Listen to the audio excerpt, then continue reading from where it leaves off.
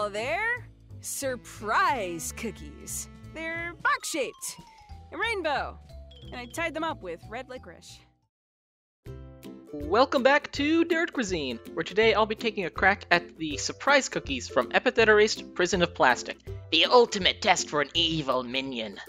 A cookie that is described as box-shaped and rainbow, and tied up with red licorice with too much buttercream. So for the multicolored sugar cookie dough that's going to serve as our cookie box, we will need flour, butter, sugar, eggs, milk, baking powder, salt, and an array of vibrant food colorings. These will be held together with a standard American buttercream, which only needs butter, powdered sugar, milk, vanilla, and salt. And for topping things off, we have some red licorice that I will try to make a bow with without any form of magical assistance. Nerd Cuisine. For the standard sugar cookie dough, I'm going with this recipe from Alton Brown, which starts with 2 sticks of softened, unsalted butter and 1 cup of sugar. Cream until light and fluffy before adding 1 egg and 1 tablespoon of milk. Beat these together to combine. Finally, add 3 cups of flour, all-purpose, which has been mixed with 3/4 of a teaspoon of baking powder and 1/4 of a teaspoon of salt. Beat slowly until the dough pulls away from the sides of the bowl. Normally, you'd refrigerate this dough, and we will be doing that, but rainbows are on the menu today, folks, so let's play with some colors. I've divided the dough into 6 similar-ish blobs, for which I'm going to slowly figure out how much color to add to each. It looks like it's about 6 drops of the red food coloring for a nice red dough, a piddly 2 drops of red and 4 of yellow for orange, a few drops of yellow to this already yellow dough to make it more cartoonishly yellow. It's a hard word to say, cartoonishly. 5 drops of green for green, and similarly 5 drops of blue for blue. And for purple, my personal favorite color, 4 drops of red and 4 drops of blue. Unfortunately, this one didn't seem to mix as nicely as the others. You can see both little streaks of red and blue in there, but it looks okay from a distance. And then turn these into little colored hockey pucks and leave in the fridge to chill until firm. And while they do that chill, we can work on the frosting. The standard American buttercream consists of butter, but no cream unless you choose to add it.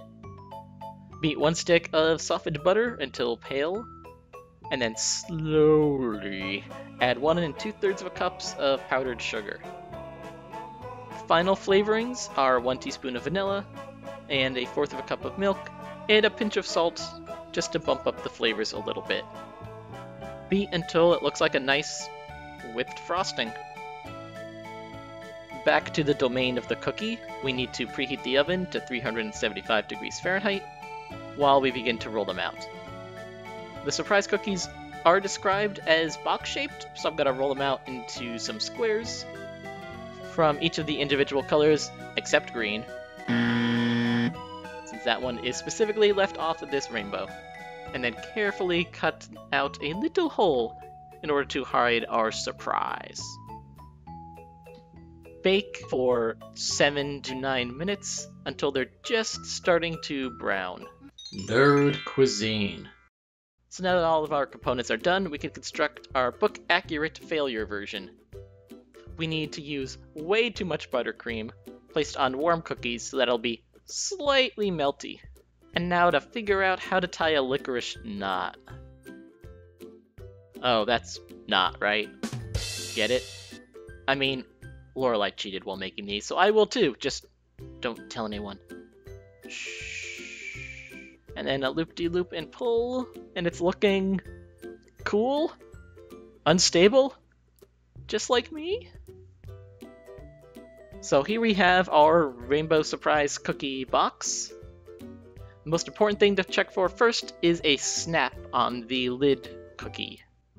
So let's undo the work we did making this into a nice stack, and it kind of has a snap. It's a little soft. On its own, it tastes like a fine sugar cookie. Oh, and you know what? Forgot to show you guys the surprise. Are you ready?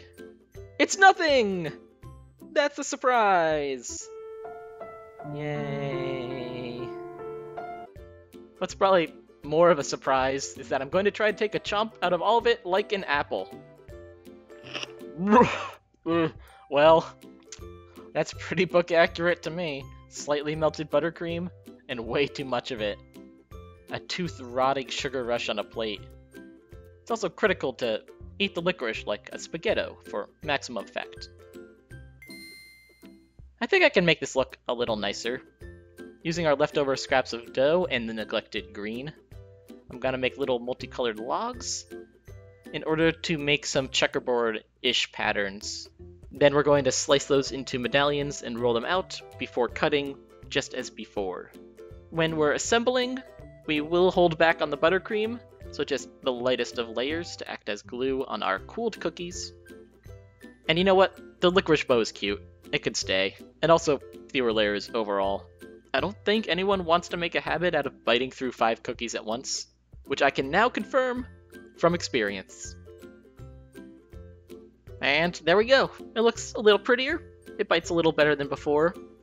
I don't really have much else to say about it. So, thank you very much for watching. If this somehow got you interested, go support the creator and buy the book. Or you can support me as a creator by hitting that subscribe button and putting comments and likes and whatnot. All that stuff is good and gives me power. Alright, see you next time.